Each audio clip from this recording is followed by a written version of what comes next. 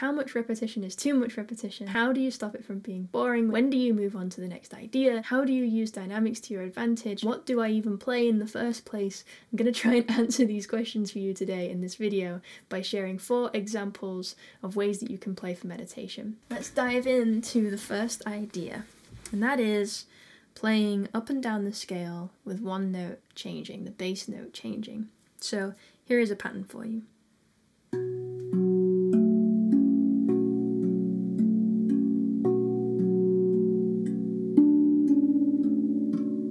Very simple.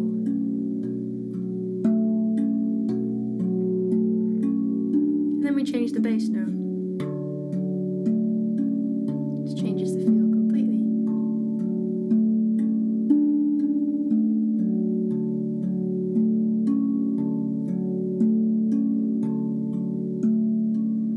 And back to the beginning.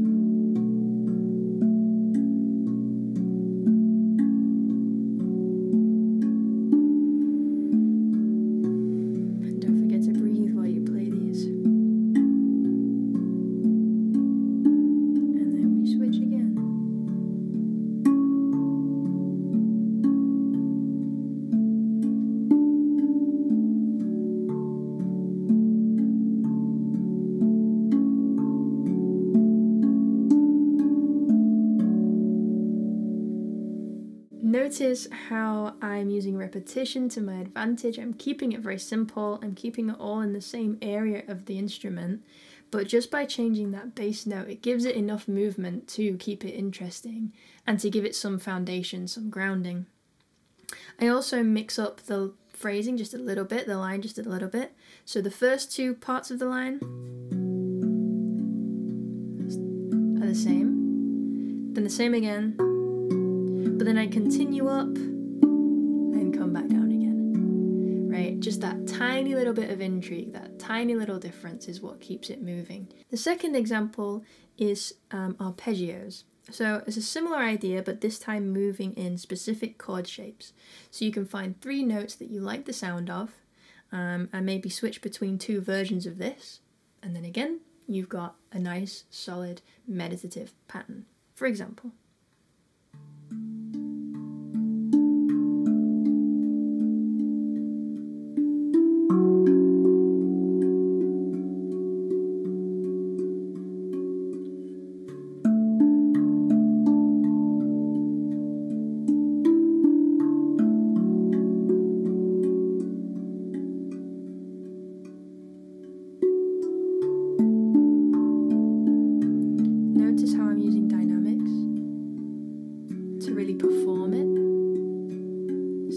at the same level all the way through.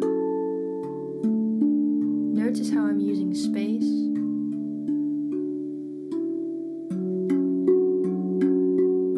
So it's not just the same beat division all the way through. And then maybe I'll change it up a little bit.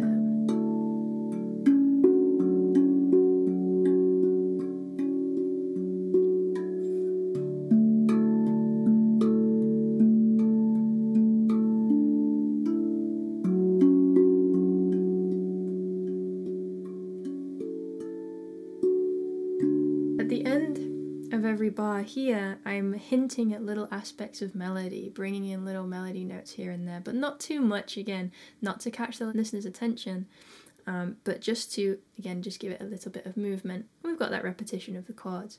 And then you can change the chords that you're playing after a certain amount of time. Maybe you're moving between 4 chords rather than 2, whatever feels good to you.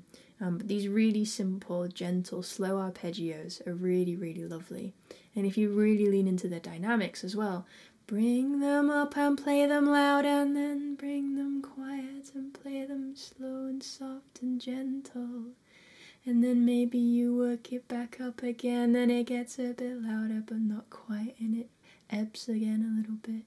Yeah, play with that and really perform it. One of my early teachers once said to me, something really, really simple played well is miles ahead, way, way better than something really, really complex not played well, right? So simplicity often is key. All right, number 3 is leaning into the chord idea again, but this time more spacious. So we pick our chords, allow the space for the instrument to breathe. 1, 2, 3, 4. 1, 2, 3, 4. 1, 2, 3, 4. 1, 2. Maybe little bits of melody. 1, 2, 3, 4. 1, 2, 3, 4. 1, 2, 3, 4.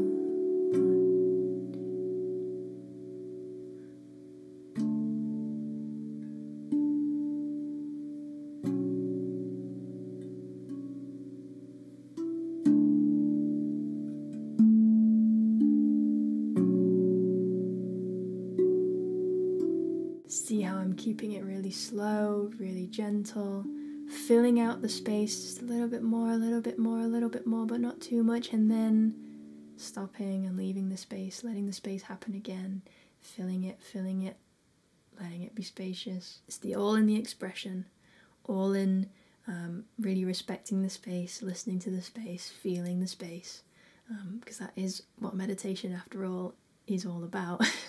So you want to make sure that you're mirroring that in your playing as well. The fourth and final example is rhythmical and repeating notes. For instance, something like this.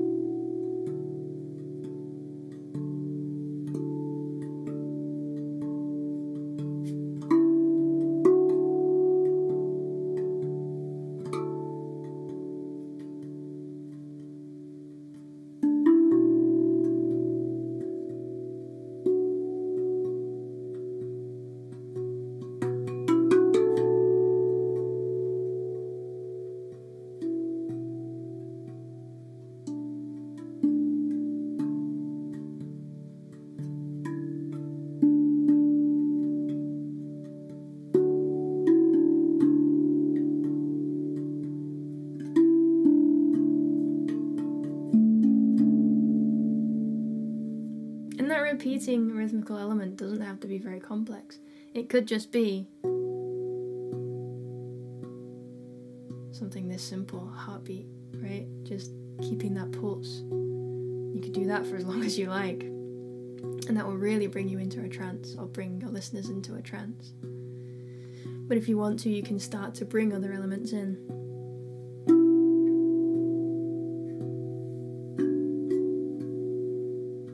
And so on and so forth. So to sum up then, we have moving up and down the scale while changing the bass note to change the foundation of it.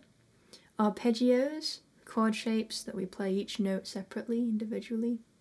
Spacious chords, really allowing the space, listening to the space, occasionally filling it with little aspects of melody. And a repeated rhythmic pattern with just very, very simple sprinkles within it. You can of course combine a few of these together to get different results, but I invite you to experiment on your own, to flow with it, to breathe with it, to meditate with it, and see what happens, see what else comes out that might be different to what I did, and really connect with your instrument. If you're looking for other inspiration on how to play for meditation, then I recommend you check out this video next. Otherwise, I hope to see you in the next one, and yeah, I wish you joy in your meditations. Thank you so much for watching.